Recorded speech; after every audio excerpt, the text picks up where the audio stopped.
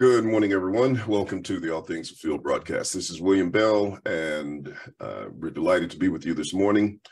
I have to admit that this almost didn't happen because I've been ill for since Wednesday evening, and been feeling really just awful and confined to bed most of the time.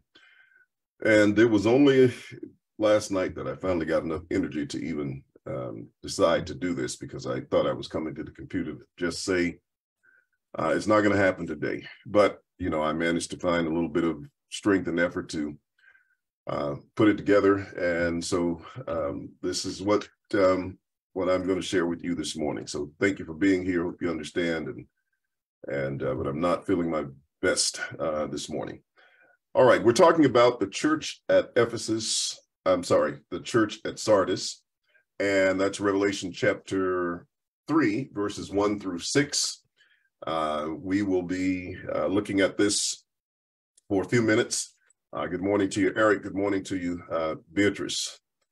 Just a few points from a historical perspective on Sardis, the city itself, so you can see how some of the things that the scripture says about them relates to some of their personal history as far as the city was concerned.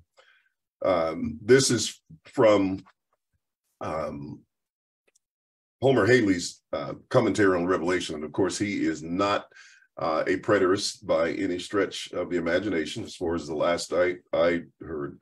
And this book is not a preterist book, but it does have some resource information. So I just wanted to share a little bit of that with you. He says, Sardis, the capital of ancient Lydia, was a little more than 30 miles southeast of Thyatira, lying at the foot of Mount Tmolus and about 3 miles south of the Hermus River. Among the oldest and most renowned cities of Asia Minor, Sardis was built on a smooth, almost perpendicular rock hill that provided a natural citadel, inaccessible from three sides and easily protected on the fourth. Rising 1,500 feet from the plain below, till the hill overlooked the wide and fertile Hermus Valley. Sardis had long been a capital city. The kings who ruled from it were noted for their life of wealth, splendor, and luxury. They were also known for their tendency to become soft and weak. Ramsay says of the city, it was more of a robber's stronghold than an abode of civilized men, in his book, Seven Churches, page 354. And from this capital, Croesus, whose name became synonymous with wealth, had ruled over Lydia in the 6th century BC. Cyrus, king of the Persians, took the city from him in 549 BC. Tradition says that a soldier found a crevice in the rock hill, up which he led a band of soldiers to the summit, taking the city by surprise. About 330 years later, in 218 BC, Antiochus the Great took the city in the same way. Thus, the city had twice been surprised and taken as a thief. I'm sure you can relate to that in reference to what's said about Sardis. It was a city with a past, but no future. And there were four main points that help us to understand the message to the church at Sardis. And one, each had a name that it lived, but was dead. Number two, each fulfilled none of its works. Both would promise, but fail to execute. Number three, with each, it was watch or be surprised by a thief. Sardis had been caught napping each time it was taken. And number four, it is implied that the garments of the church had been defiled with immorality, for with which the church was noted, according to Hastings. Now, let's go ahead and get to the message. And thank you, Carol. I appreciate that very much. Definitely need them. When we enter this chapter, of course, a new letter for these seven churches. And this is the fifth one in our series on the seven churches. And this begins with another reference, in my judgment, to Isaiah chapter 11. He says, and to the angel of the church in Sardis write, these things says he, who has the seven spirits of God and the seven stars. I know your works, that you have a name, that you are alive, but you are dead. So we have a couple of references in this verse. And, I'm not sure what other people think about these seven spirits, but I find it interesting, at least from my perspective, that when he talks about seven spirits, and you go back to Isaiah 11, and you'll see why I think that Isaiah 11 is sort of the backdrop of this context, as well as we've seen in a couple of other churches, or at least one other church, when he talks about the seven spirits. Now, when we read Isaiah 11 and verse 1, it says, "There shall come forth a rod from the stem of Jesse, and a branch shall grow out of his roots. The Spirit of the Lord shall rest upon him, the Spirit of wisdom and understanding, the Spirit of counsel and might, the Spirit of knowledge and the fear of the Lord." Well, when I look at these and you count them, they happen to be seven in number. There's some ellipses going on here. In other words, he doesn't say the Spirit of wisdom and the Spirit of understanding, but I think that's what the text is indicating. I think that's what it means, at least from my perspective. And I haven't found anything else that tends to support that, especially in context of what we're looking at in Revelation chapter 3. And so when we see this, we have the Spirit of the Lord as number one, the Spirit of wisdom, then the Spirit of understanding, the Spirit of counsel, the Spirit of might, and so forth and so on. And I think that might be what his reference is in terms of the seven spirits that's being referenced here. Now, the other point that he makes is that he says, "I know your works, that you have a name, that you are alive, but you are dead." And as we've seen from their history, that was sort of true of the way the city was, but it also tends to reflect a little bit of the statement that Jesus made that shows a contrast between how the church was and how he was. Excuse me, it seems like something's, I don't know whether it was hair or something, but nevertheless, in Revelation 1 and verses 17 and 18, he says, "And when I saw him, I fell at his feet as dead. But he laid his right hand on me, saying to me, 'Do not be afraid, I am the first and the last. I am he who lives and was dead, and behold, I am alive forevermore. Amen. And I have the keys of Hades and of death.'"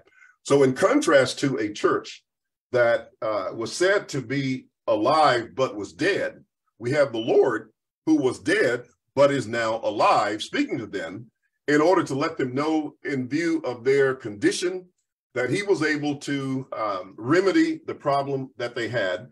And of course, that was his purpose in writing them, was because he wanted to address them regarding the needs that they had and to be able to cover that. Now, let me see if I've turned on my recorder. Sometimes I forget things like that. Okay, so we got that going. Yes, the recorder is going and I'm good. My brain is not functioning the best today, so I have to go back and check these things. All right. The other thing that he says to them in verse 2 is, "Be watchful and strengthen the things which remain, that are ready to die. For I have not found your works perfect before God." So there were things that were about to die. He had not found their works perfect before God, and therefore he was warning them that because of that, if they didn't change, that there were going to be consequences for that. And I think the consequences that we find are very interesting in connection with this. So he tells them to remember, therefore, how you have received and heard, and hold fast hold fast and repent. Therefore, if you will not watch, I will come upon you as a thief. So there's that correlation between the history where they had been captured twice by surprise, and the invading nation came upon them as a thief. And so it's possible that Jesus, being aware, of course, of that history, used that language because that was something that would be etched in the minds of those in Sardis. And so he says, if you will not watch, I will come upon you as a thief, and you will not know what hour I will come upon you. Now, this is where he begins to get into what I think is the crux of the message to the church at Sardis, because in saying that, what he's indicating is that, as we've talked before when we dealt with the multiple coming theory, of the churches in the book of Revelation, that the church of Sardis is certainly a church that is being focused upon from the perspective of the eschatological coming, because this is the only coming that the Bible speaks about where it's stated that they would not know the hour in which he would come, but also that he would come as a thief. Anytime you bring that up, the futurists are going to go to 2 Peter 3, they're going to go to 1 Thessalonians 5, and they're going to go to Matthew chapter 25 and talk about the Lord coming, or Matthew 24 in the latter verses, the Lord coming as a thief. And so that would show that this coming that is being referred to in Revelation chapter 3 and verse 4 is the same one. But let's entertain them for a moment, because their idea is that there is a distinction between Matthew 24 and Matthew 25. And so basically, and actually they start that distinction before Matthew 24 ends, in the very verse, some of them, that is, in the very verse that uses that phrase, but of that day and hour, no one knows, except the Father, etc. And so they say this is where the chapter is divided. And of course, I come from an amillennial background, and they had problems dividing it. They couldn't tell whether it's divided in verse 34, verse 35, or verse 36. And either one of them had very severe consequences to them as far as their interpretation was concerned. However, let's say that we look at it and we try to use that as a point of division in Matthew 24 and verse 36, where he uses that phrase, but of that day and hour, no man knows. And what that means is they would have to, number one, connect that statement with the end time judgment. There is no question. None of them will deny that. That is an absolute fixed premise with them, that it is the end time judgment. Secondly, they also, and that means that it's connected with the entirety of Matthew chapter 25. And of course, all the other end time passages that they want to throw into the pot.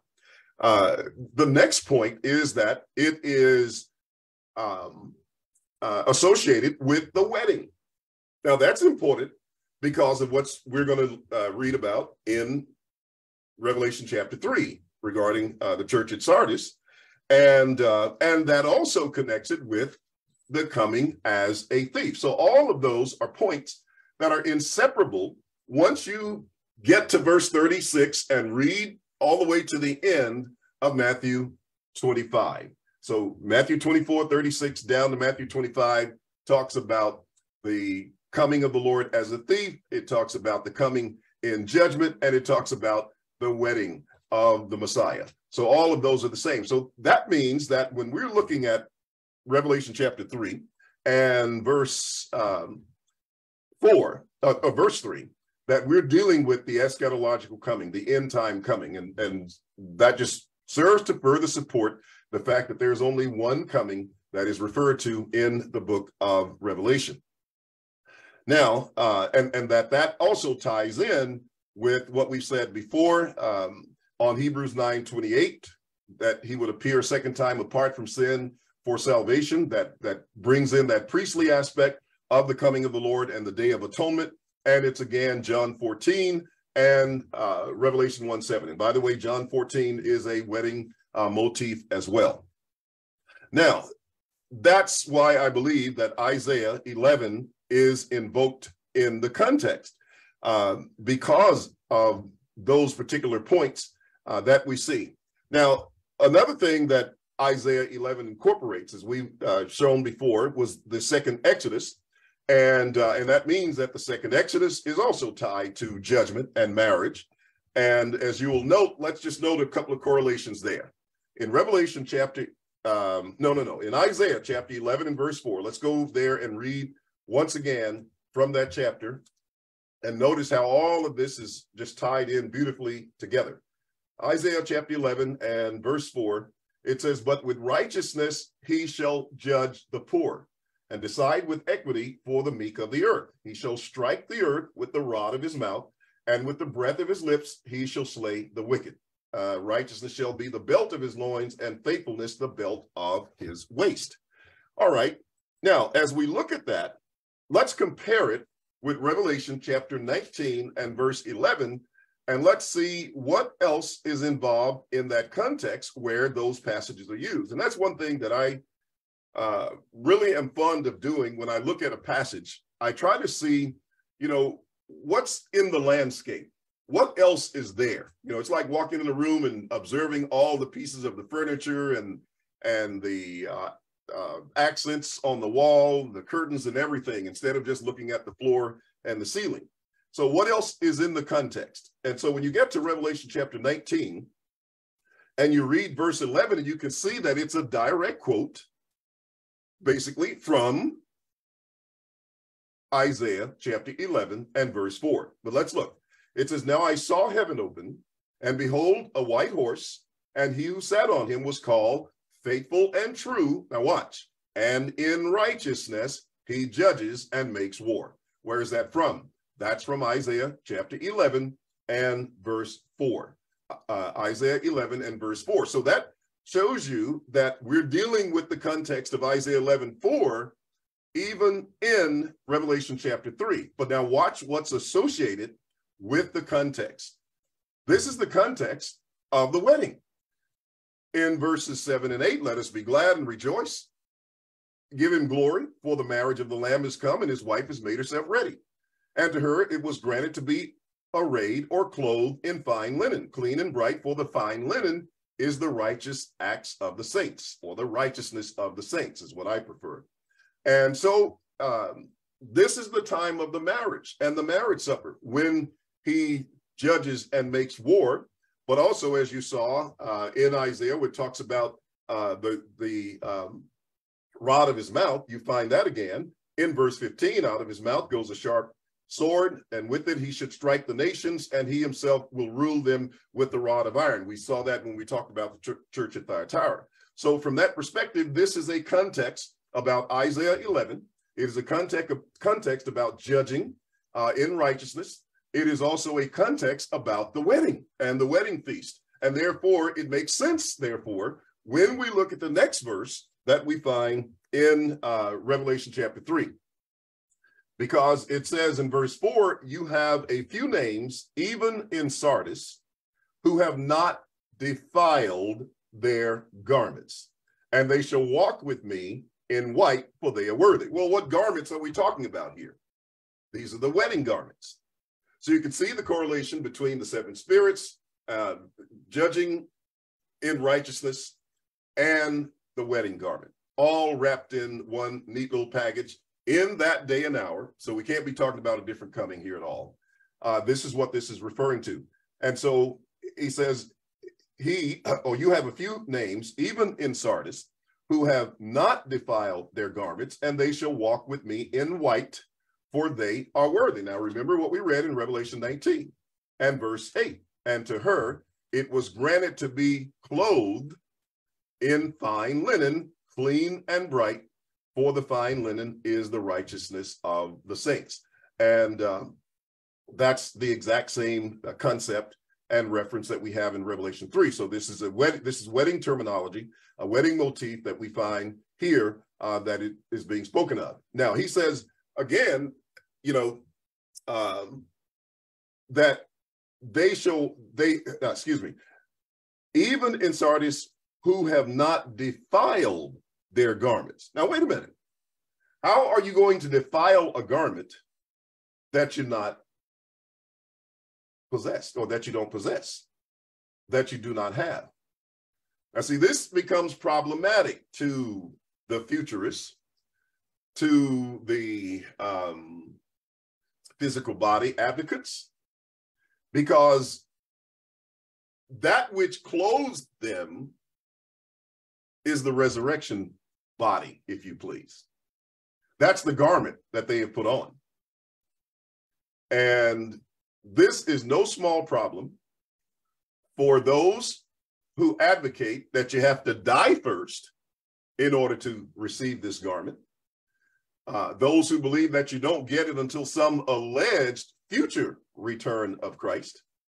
and those who think that it is a physical body within itself. Just look at the way the Lord addressed them. He said, you have a name that you are alive, but you are dead. Well, he couldn't have been talking about their physical life in that statement, was he? Certainly not.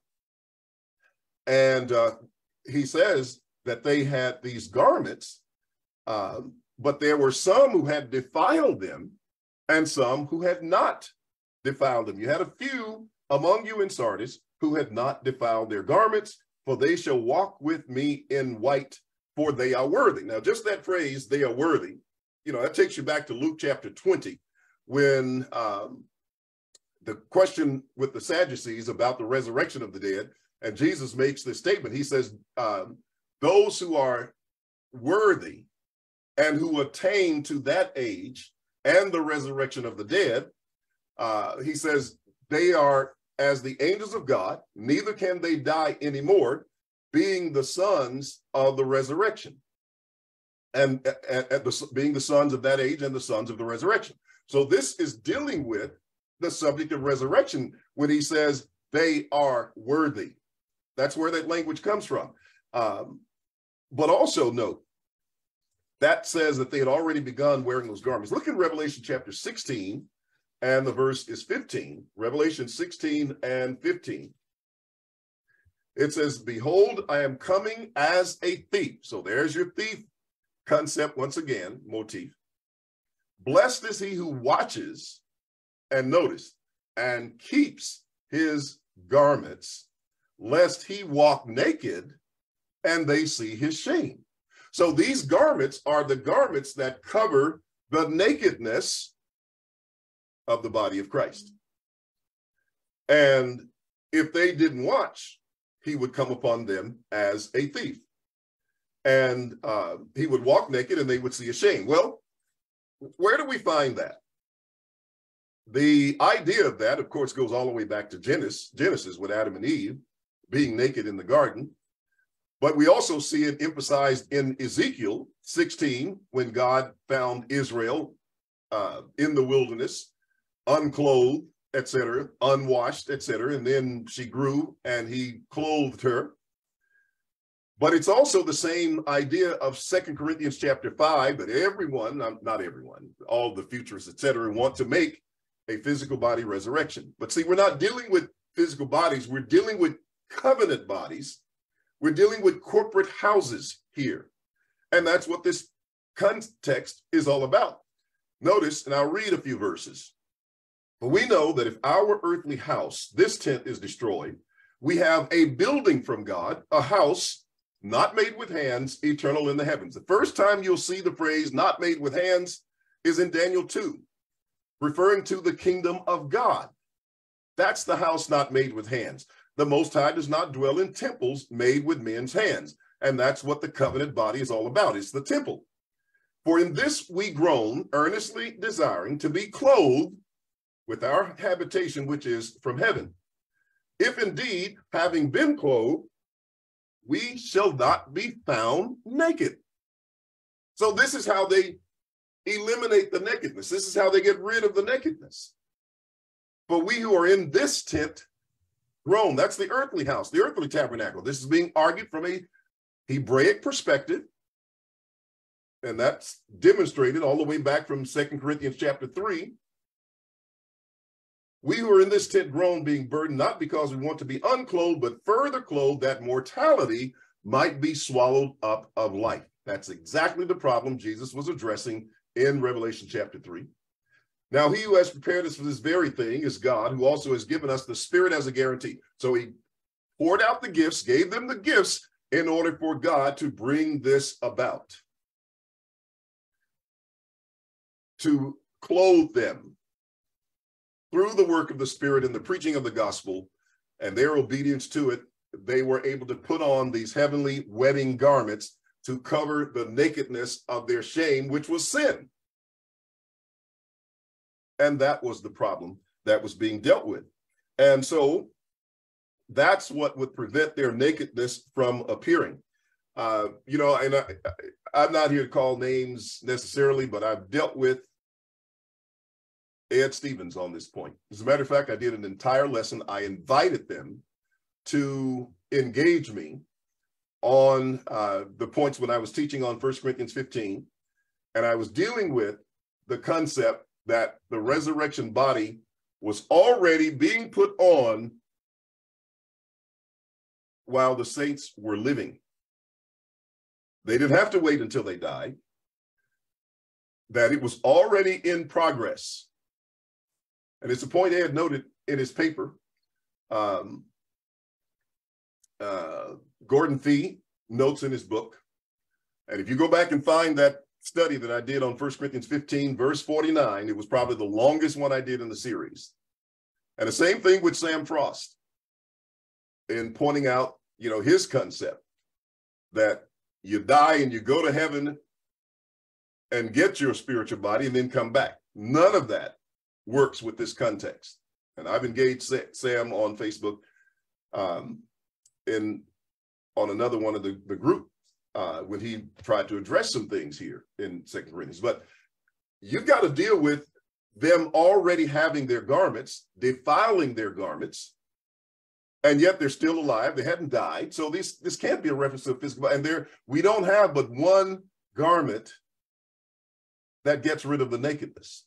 And so it's very important for us to understand that. Anyway, it might have labored that a little bit, but I think it's so very, very important that we understand this. What is covering you is the holy house, the tabernacle. That's why at the end of the book of Revelation, what does the scripture say? I saw a new heaven and a new earth, for the first heaven and the first earth had passed away, and there was no more sea. That's temple language. And I saw the holy city, the new Jerusalem, descending out of heaven from God, prepared as a what? As a bride adorned for a husband. That's wedding terminology. And then I heard a loud voice saying, behold, the tabernacle of God is with men. And that's where there is no more death, no more crying, no more sorrow, no more tears. But we want to turn it into physical bodies, and that just doesn't work. All right, we're just about out of time here, so let me see what else I can share with you before we actually close. In verse 5, he says, he who overcomes shall be clothed in white garments. Well, that's the consummation of the process. We've seen that in Revelation 19, because what that's tied to is the destruction of Mystery Babylon. Mystery Babylon is the great city that was spiritually called Sodom and Egypt, where also our Lord was crucified. It's the city that was drunken with the blood of the martyrs of the saints. And therefore God took vengeance on her for murdering the apostles, the prophets, and the saints. Revelation 18:20 and also verse 24. It's a quote out of Deuteronomy 32, verses 41 and 43. And so that's the point of overcoming. And that's exactly what happens in Revelation 19:2 when the harlot is judged. Salvation comes. That is the time of the wedding. And that theme is repeated throughout the Gospels. In Matthew 22, it's the destruction of the city, and then the wedding comes. In Matthew 24 and 25, it's the destruction of the temple and the city, and then the wedding of chapter 25.